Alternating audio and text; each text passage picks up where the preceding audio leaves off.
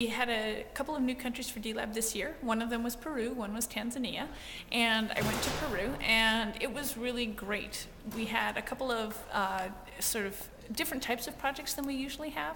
So one of them was working with this tuberculosis diagnostics with a hospital down there, and it's this neat new diagnostic method that was developed by a local scientist, and a lot of people from sort of the global health community have come to the hospital to keep working on it, and we've been looking at adapting our incubator for use in that application, and it went really well. And in fact, there was while we were there, another guy who was going out into the jungle to do these string tests to figure out some, I think, stomach parasite work.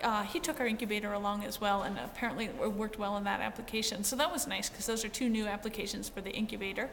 We also did some more charcoal work, which was really exciting, because we were working with this orphanage outside of Lima, 600 kids in one orphanage. It's amazing. And you know, just feeding the kids is, you know, an ordeal, and they do it, you know, every single day.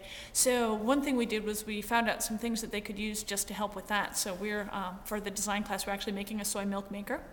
They can only afford to give milk to their kids 3 times a week, but if they could make their own soy milk for the same amount of money, they could provide soy milk every single day. And so that would just do great things for the nutrition for the kids. But also what we did was we started working with the kids there to make charcoal in order to have a sort of a marketable skill when they leave the orphanage. And that was really neat, because there's also, believe it or not, an organization which is essentially a factory that makes charcoal briquettes only for orphanages. So what we did was we worked out the system where Fernando would take the corncob charcoal that these kids had made, crush it up, and then use his machinery to make these large briquettes that the orphanage could then use, and they are using these briquettes for cooking. And so it's sort of a nice thing where the orphanage will be able to sort of augment their cooking capabilities with the stuff that their own kids are making. So that was kind of cool, and he really likes it. Right now they're using coal, which doesn't burn as cleanly and is a lot harder to start. With the corncob charcoal, they're lighter, which makes them easier to transport. They burn cleaner, and they also they light really easily compared to the other. So that's kind of neat, and we're going to keep working on that. The other thing we did that was awesomely fun was we had these little corn shellers that come from Africa. They're just little devices that you use to strip the kernels off of the cob, and you know, they just didn't have them in Peru. So what we did was we brought them, we showed them to people. They were, you know, they loved them. It was difficult for us to keep an eye on them at these village demonstrations, but we managed to hang on to them.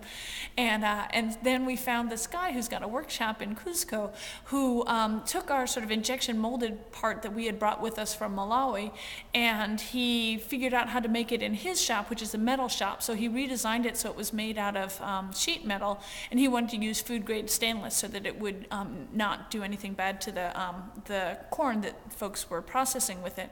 And so he made this really nice little sheet metal sheller, and so he's going to start producing them. And then Jesse, who's a former student of mine who's living in Cusco, is going to work with him on how to sort of disseminate it and get it out there. So that was a really neat project. I especially like things where, you know, we're sharing technologies from country to country, so that was pretty cool too. And yeah, so that was D-Lab Peru. And I should say we also did, you know, water testing. We climbed up a mountain and saw their water system, and were able to make some recommendations for keeping it cleaner. And then we also showed them how they can treat the water in their homes. So that was pretty interesting as well. And we had a pedal-powered grain mill, and yeah, so we were very busy, pretty productive, and now we're working on taking everything to the next step.